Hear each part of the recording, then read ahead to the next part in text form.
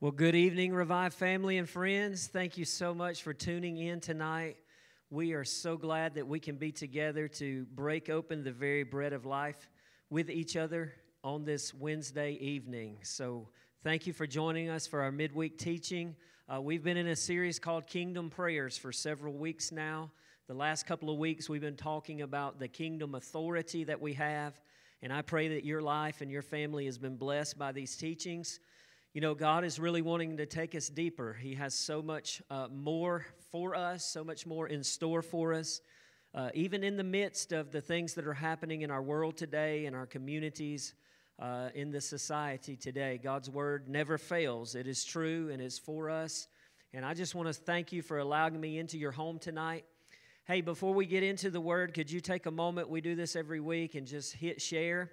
Go ahead and share this video. You never know who might come across this teaching and be blessed by it. And that's the ultimate goal, is that we want to be a blessing to those that log on and listen in. So thank you again for being with us. If you got your Bible, I want you to go ahead. We're going to jump right into the teaching tonight. I want to go to the book of James, chapter 3. We're going to open with James chapter 3 tonight. And I want to kind of continue along the lines that we've been in of authority. And we're going to continue to talk a little bit about authority, but I want to talk about the authority that's in our words. Words have tremendous power, and the Scripture teaches us about the words that come out of our mouth. And I felt just led by the Lord that tonight I want to talk a little bit about that. And I'm thinking next week, as I was praying into this, that we're going to talk a little bit about prophecy and what prophecy really means and individual prophesying in our life, because what we're facing and what's going on in our world today, it's important that the church rises up. It's important that the church begins to speak words of life and not death.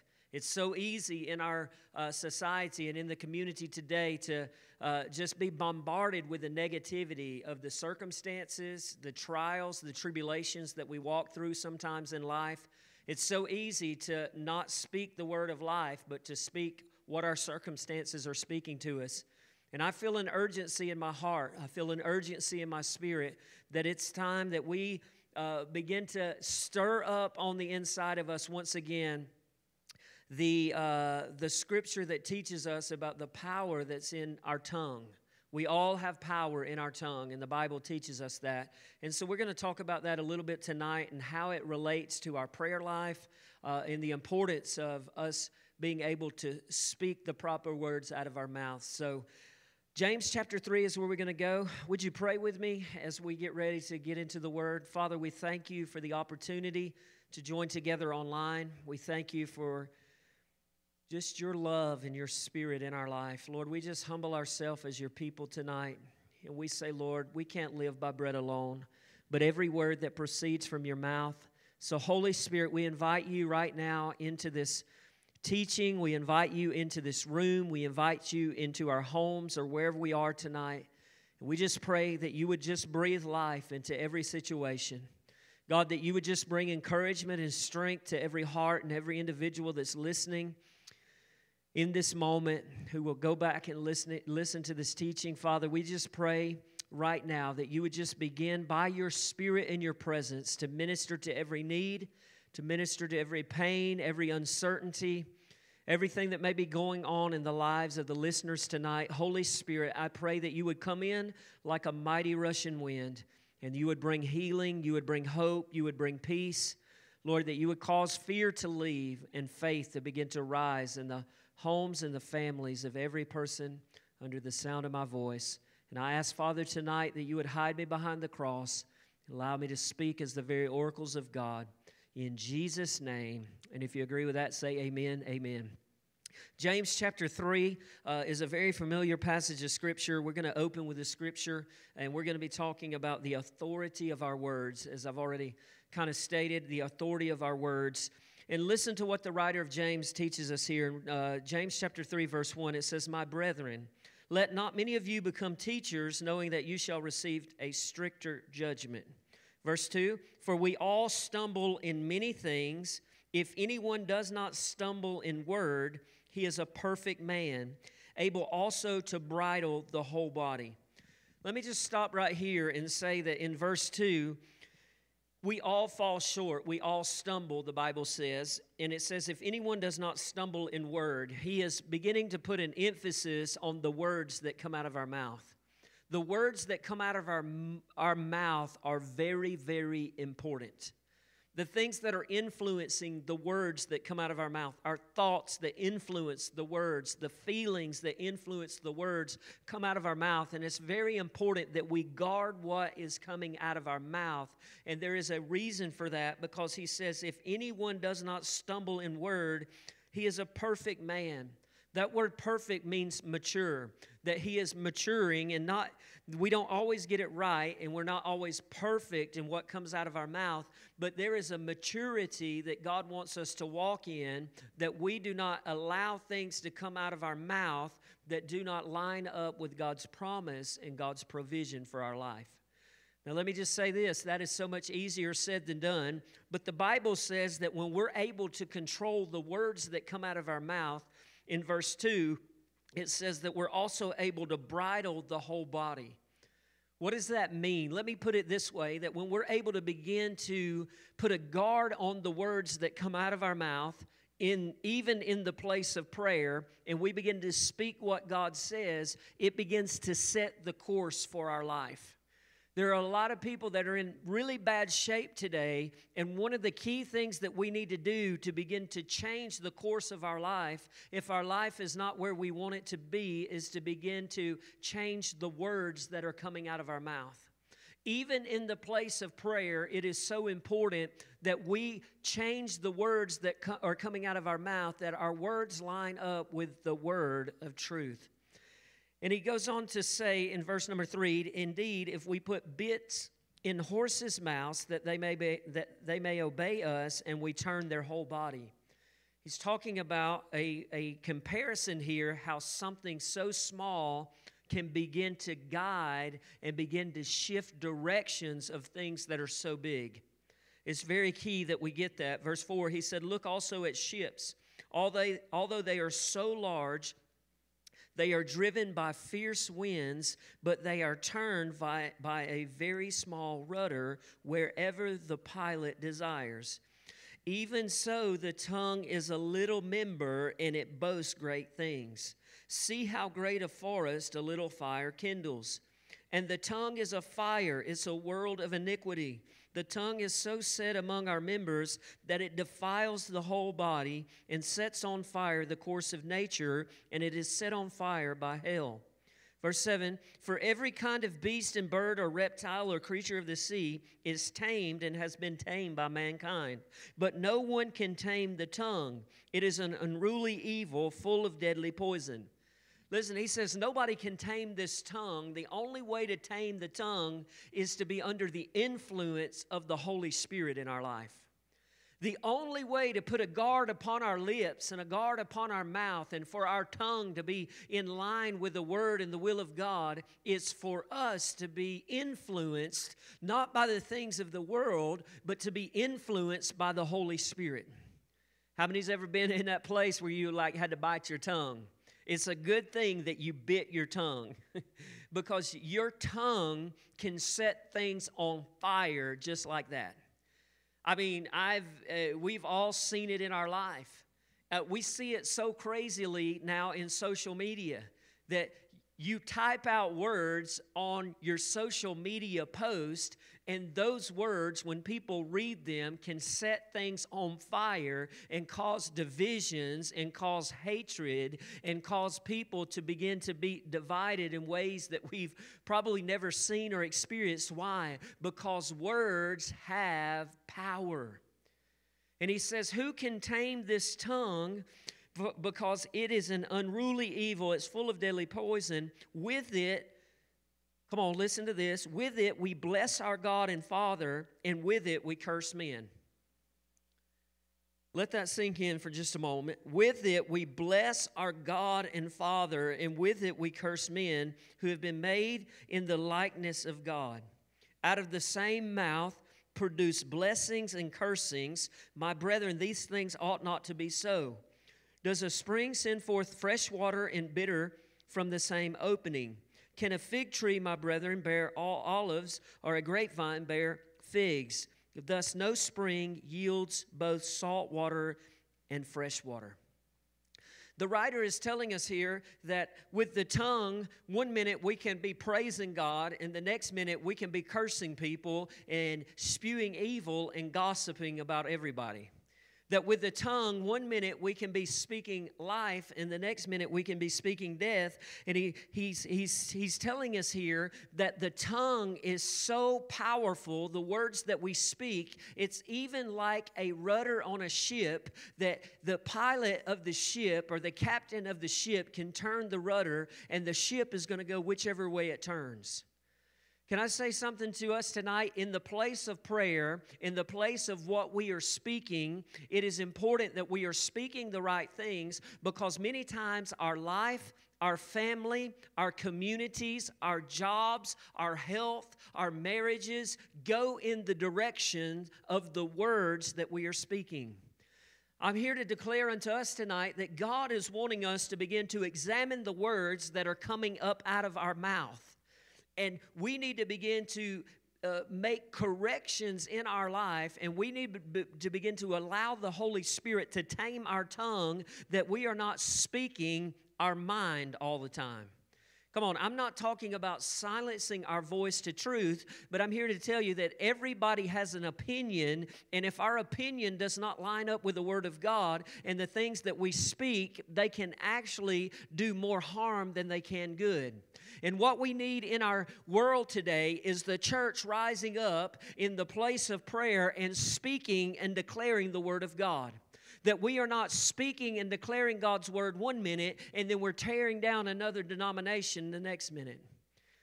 It's so important that we get that and we understand that. Why? Because the tongue, listen, the tongue is a small thing that sets the course of our life. I've heard it said like this before, that there is a miracle, and the miracle is in your mouth. That if you will begin to speak the Word of God, it will begin to create miracles in your life. Where there is lack, you begin to speak the provision and what God says. You begin to speak those things that be not as though they were, and God will watch over His Word to perform it.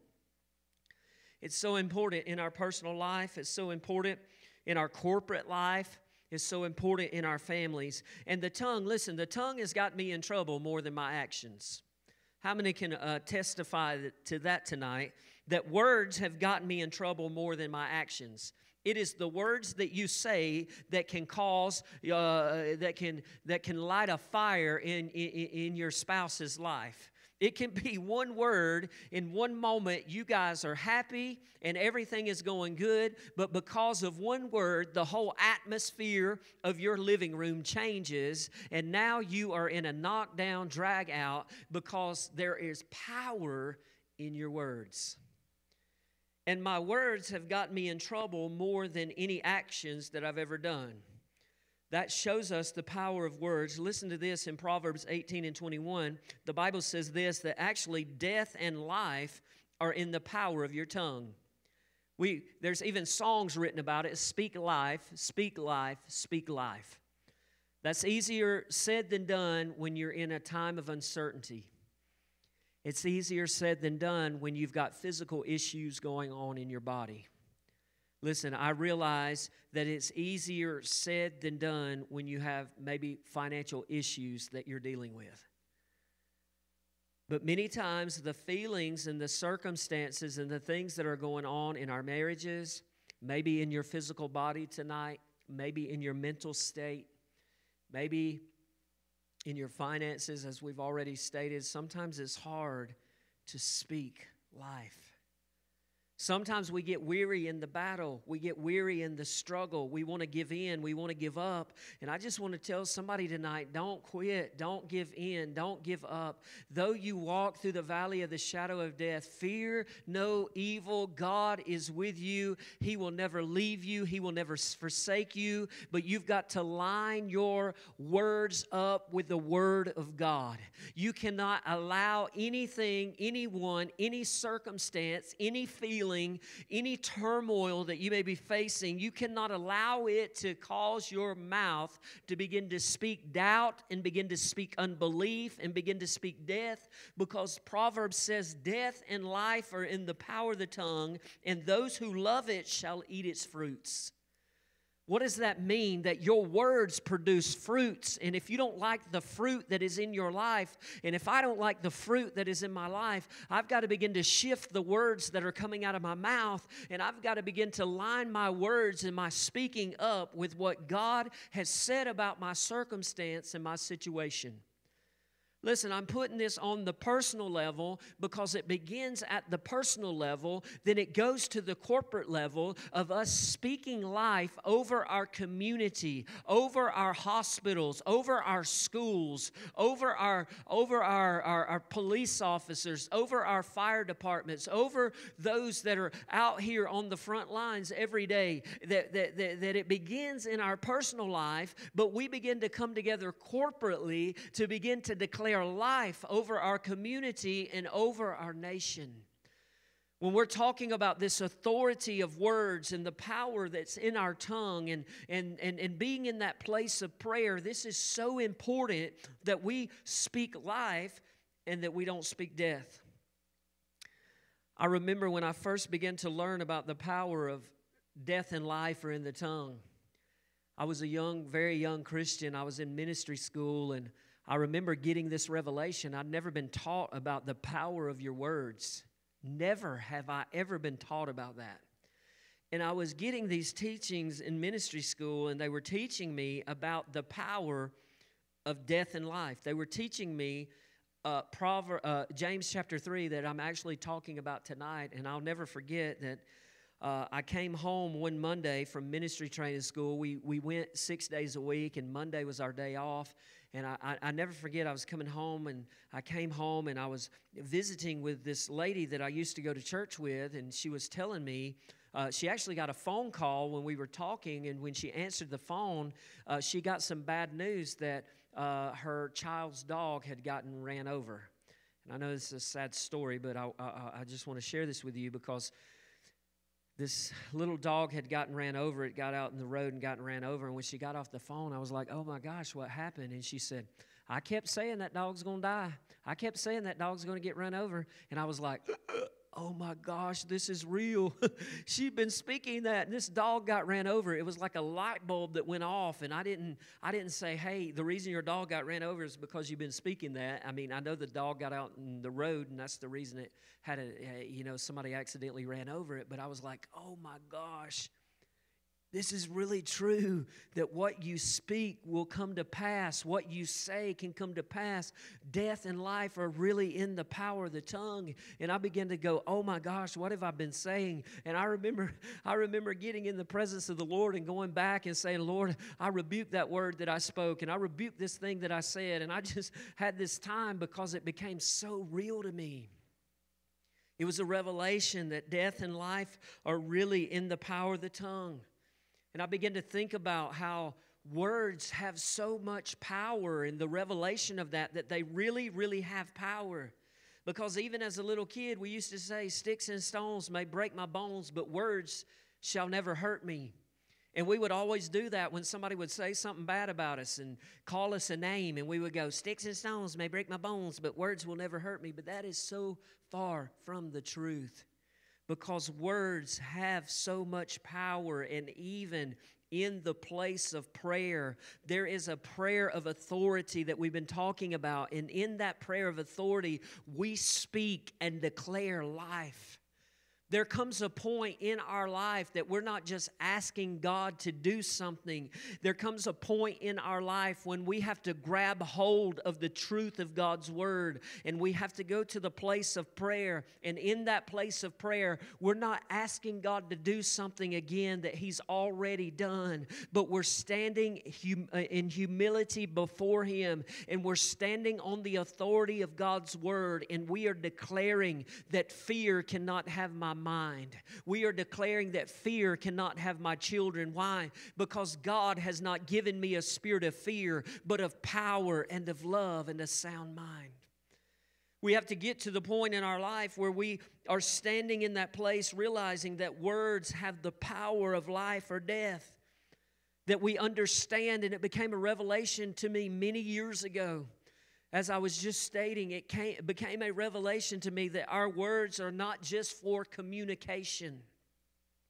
My words are not just so I can tell you how I feel and what's on my mind and what's my political stance and what I think this person should do or the president should do or the government should do. And listen, I know we've got to stand up for truth. That's not what I'm saying. But a lot of times our words, this revelation came to me many years ago that our words are not just for communication. Our words have the power to create. Come on, if you're taking notes, you need to write that down. Our words are not just to communicate. Our words have the power to create. What you speak to someone can create hope or it can create fear. That's why the news media is so dangerous. Listen, we can't stick our heads in the sand and bury our heads in the sand. We've got to know what's going on in the world, but there's a lot of false stuff that is out there in the world that can even come through the news media. And when we hear those words have the power to create fear or to create hope within our life. It is the power of words, and words have the power to create. I've used this example so many times that when you have a container, when you have a glass, when you have a bottle, something that can contain a bowl, whatever, when you have some sort of container, whatever you have in that container carries a substance. It carries a liquid. If you put water in a bottle, it's a container that contains it. And whenever you open up the lid and pour it out, whatever is in there, you can pour on someone's head. You can pour it down the drain. You can pour it in the sink. You can pour it outside. You can pour it. And whenever you pour it, it covers something. And words are like containers. And listen, there are so many words that are in our minds. There's so many words that come to our mind when we hear negative things, when we look at the circumstances that we're facing. It's so easy to say, well, we're all going to die. It's easy to say, you know what, I'm probably going to get sick. It's easy to say all those things. And whenever you say those things, your words have power to create both positive and negative. That's why Proverbs says death and life are in the power of the tongue. That's why James said that what the words that come out of your mouth will steer your life. The words that you speak over your children. Listen, even over your children, the words that I speak over my children can create things in their life. It can create positive things or negative things. And we have to realize that our words will frame our life more than the circumstances, more than the economy, more than the things that we're facing. As kingdom people, our words will frame our life. See, when we speak life, here's what happens. We minimize our problems. How many know in the computer screen you got this minimize button? You can minimize it. And when you minimize it, it kind of goes away, but it's still there. Listen, there are problems. There are problems in the earth. There are problems that we face in our life. But you know what? God is bigger than our problems. He is bigger than our fears. And when we speak life, it's not saying that, hey, we don't have a problem or we don't have an issue. But when we speak life, we minimize that problem and we begin to magnify God. And when we magnify God, we begin to realize that, you know what? God is bigger than this financial issue. God is bigger than sickness and disease. God is bigger than the family issue that I've got going on right now. And so instead of me talking about how bad it is and how big the problem is, when we begin to speak life, we begin to create hope, and we begin to actually create faith in our life, because faith comes by hearing, and hearing by the Word of God. And the more we speak life, the more we speak the Word, the more we create faith to overcome the problem.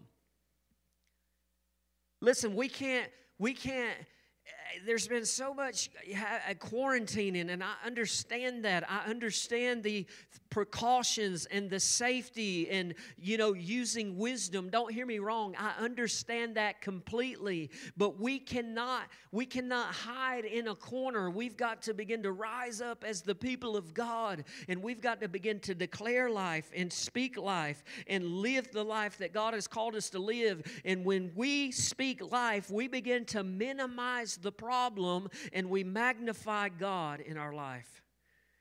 Because here's the reality: it's very, very easy to speak what you see and what you feel.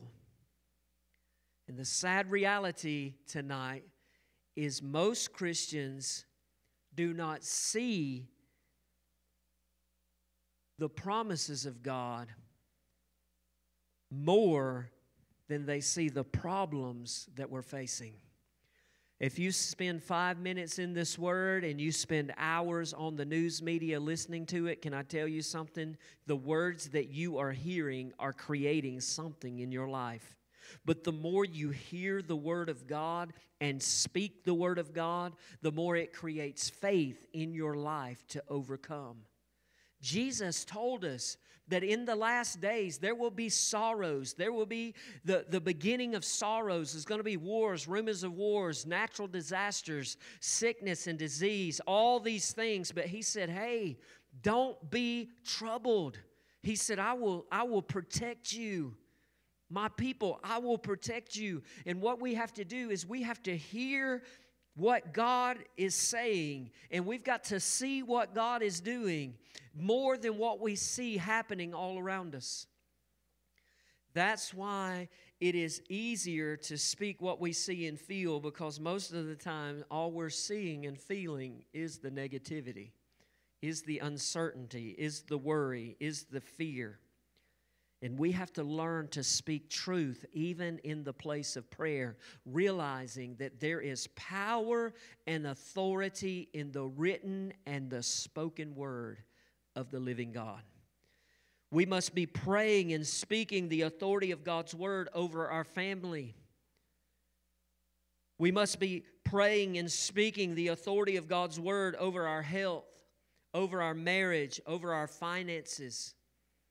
We must understand that even when things seem impossible, we must understand when even when things in our society and the news media and the things that are going on around us are not giving us a whole lot of hope, that's when the church needs to rise up and begin to declare the word of the Lord over their family, over their home, over their finances. And listen, I'm here to tell you, it begins in your home, but it's time for us, church, to begin to rise up and declare the word of life over our community, over Habersham, over Stevens, over White, over Rabun, over Franklin, over Hall County, over Towns County, the surrounding counties. It is time that we begin to rise up and we begin to speak life over our state, over our nation, over our world. We need to declare the word of the living God and begin to speak life. It's easy to say, oh, this world's going to hell and everything's about to burn up. It's easy to say, oh, if they need to start school. Oh, they don't need to start school. Oh, if you go to school, it's going to do this. And it's easy to say all the things that we feel. But as Christians, as kingdom people, it is time we rise up and begin to speak the truth over our city, over our nation, that even when everything looks crazy and everything looks uncertain, somebody's got to rise up in the kingdom of God. The church has to rise up in the place of prayer and begin to declare the word of the Lord over our nation. There's a kingdom destiny on our nation, and the enemy is trying to steal it. There's a kingdom destiny on your life and on your family, but the enemy is trying to steal it and destroy it. And we've got to rise up. It's so important in our life. What do you do when things seem bleak? You speak life. What do you do when you feel like there's no life? You speak life. What do you do when you feel like that you're not going to make it? You've got to keep speaking life. That is easier said than done, but don't stop speaking life. Because that's what the Scripture tells us. I'm reminded, we're going to talk about this a lot deeper next week. We're going to talk about the importance to prophesy over your life, over your family, and over our community, and even over our nation. Listen, hear the urgency. It is time we rise up as the church and begin to prophesy the word of the Lord. What does that mean? Speak the word of the Lord. Speak life. Well, things don't seem good, Pastor. That's why we need to be speaking it even more. I'm reminded of Ezekiel 37. It's a very, very familiar scripture. It's about the dry bones. And I want to take a moment and read this, because the reality is, even in Ezekiel's time, things didn't look very good. There was a whole valley, and it was nothing but dry bones. But God had a word. But He needed somebody to speak the word. And I declare unto you tonight, God has a word. But if that word is just laying on a shelf, if it is something that you are not speaking out of your life, if it's not something that's coming out of your mouth repeatedly, then that word is just laying there. And you've got to activate that word by speaking it. And in Ezekiel's situation, there was a valley of dry bones.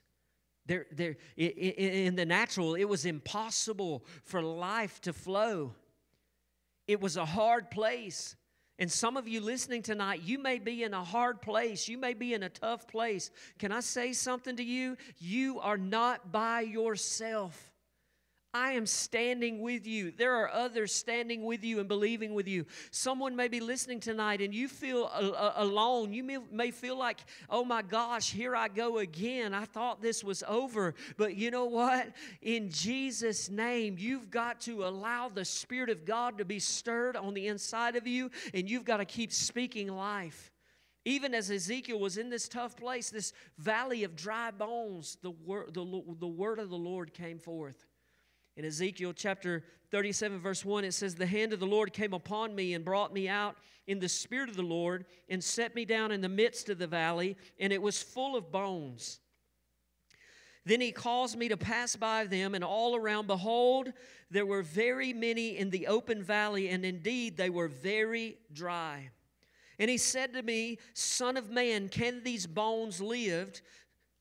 So I answered, O Lord God, you know."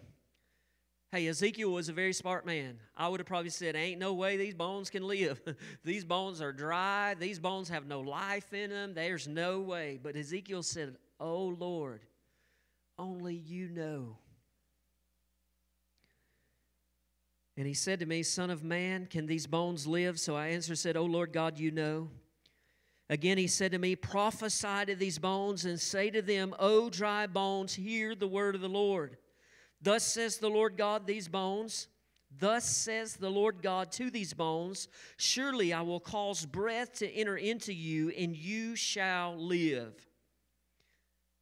I will put sinews on you and bring flesh upon you, cover you with skin and put breath in you, and you shall live. Then you shall know that I am the Lord.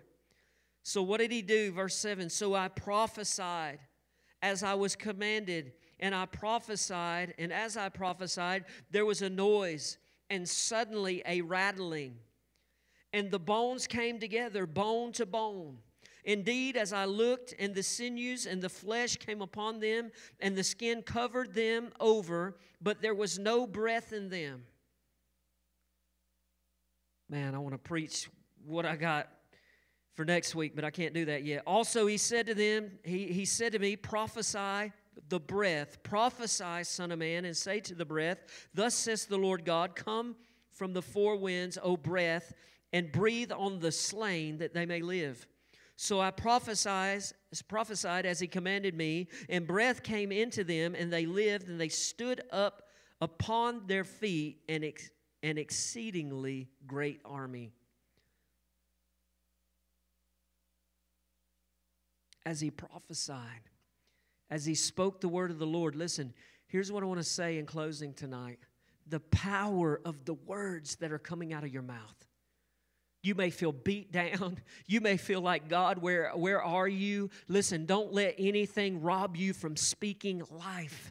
Don't let anything rob you from getting into God's word, finding out what He says, and begin to speak it. I want to challenge somebody tonight that you may be going through something in your physical body. You get what God says, you rise up on your feet, and you begin to speak it. You begin to speak life in the place of prayer. I want to challenge us corporately tonight as a church. Listen, come together with us at 9:30 on Sunday mornings corporately, and let's begin to prophesy to our nation. Let's begin to speak life over our nation. Let's begin to come to this place of kingdom prayer, of prophesying and declaring the word of the Lord. Listen, if nobody will speak over the dry bones, they will not live. If nobody will speak the word of the Lord in the hard place, in the uncertain place, when it looks like that the enemy is trying to take our entire nation out in sickness and disease and economical disaster, and what are we going to do if somebody don't rise up called the bride of Christ and begin to prophesy to this hard place and this dry place? If we don't begin to rise up and do it, it's nobody's fault but our own. If we don't walk in life, if we don't walk in freedom, if we don't walk in the power that Jesus has already given us and delegated unto us, it is nobody's fault but our own. It's not your pastor's fault. It's not your mama's fault. It's not your daddy's fault. It's not your boss's fault. It is only our fault if we don't rise up and begin to declare life and frame our world and minimize our problems and begin to magnify our God, because He is greater than anything this world has to offer, good or bad. Ezekiel rose up when there was a valley of dry bones. He began to speak the word of the Lord. He began to speak what God says. And we have to create life, and we have to create encouragement, because the words that we speak will frame our world. God is calling us in the midst of a painful time, in the midst of an uncertain time, both personally, both corporately, and even in our world. He's calling us to say, do not forget there is death and life in the power of your tongue. That out of your mouth should not be 1 minute blessing God and the next minute cursing someone else. That out of our mouth should remain, and we should be constant, and we should be consistent in declaring God's word and speaking life over our life and our situation. You say, well, Pastor, I've been doing that for a little bit. Nothing's happening and nothing's changing. Keep doing it. Ephesians 6 says, when you've done all to stand, you just keep standing. Keep standing, keep standing, keep standing. Come on, would you pray with me? Father, in the name of Jesus, we come before you tonight. Lord, cleanse our lips. Cleanse our lips and our tongue from speaking death. Forgive us, oh God, where we've lined our words up with death. Forgive us where we've lined our words up with the world instead of the kingdom mandate and the kingdom agenda that you've given us through your word. Forgive us, God, for allowing the words that we hear from the world to be greater than the words that we hear from your Spirit, than we hear from your written word. God, forgive us where we fed ourselves the things of the world more than we've fed ourselves the life-giving bread of life. God, forgive us tonight. Have mercy on us. We pray in the name of Jesus that we cannot live by bread alone. We cannot live by the news media. We cannot live by the uncertainty. We cannot live by what the government does or does not do. We cannot live from stimulus to stimulus. God, we cannot live by the dictates of this world. We need you, God. You are our source. You are our strength, Father. You said that no matter what happens around us, that you will always be there for us, that you will never leave us nor forsake us. So God, forgive us tonight. Awaken the church out of sleep and slumber. Awaken us out of spiritual lethargic living. Awaken us out of lukewarm Christianity, God, where we just run to you when we're in real big trouble. Awaken us, God, and stir personal revival in us. And help us, Lord, to speak and declare life in this hour. God, this window of opportunity that you've given us in 2020 to see the kingdom of God move forward and fulfill your heart's desire for the people of this community, the people of this house. May we not miss the opportunity that you've given us, Lord. I want to pray specifically, Father, for those that are listening, that are in a battle and in a struggle. I prophesy to them tonight, and I speak life over every home. I speak life over every family of Revived Church, God. I declare that they are the head and not the tail. I declare sickness and disease will not overtake them in the name of Jesus. I declare breakthrough in lives and families tonight, God. I declare breakthrough in the arena of mental thinking. I declare breakthrough because you are the God of breakthrough. And I pray, Father, for breakthrough in every struggling heart, in every struggling mind, God. I pray for physical breakthrough. God, I pray that people that are dealing with physical issues in their body, I declare life and healing over them tonight. I declare that every marriage that's struggling, God, let your peace and your grace come in like a mighty rushing wind in the name of Jesus. And I speak peace and declare peace over every home, no matter what's happening around us, no matter what's happening in the news media. Father God, I thank you that your peace is greater. And I ask, Holy Spirit, that you would cause us to come to a place that we speak life and not death, that we are consistent in it. So bless every home tonight. Give every person, God, peace in Jesus' name. And if you agree with that, just say amen and amen. Thank you so much for tuning in. Join us 9:30 Sunday mornings for prayer right here in the sanctuary. Hey, if you need prayer for anything, we love you. We are standing with you. You can send a private prayer request. You can do that by going on our website. You can do it on Facebook. We love you. We'll see you soon. God bless you.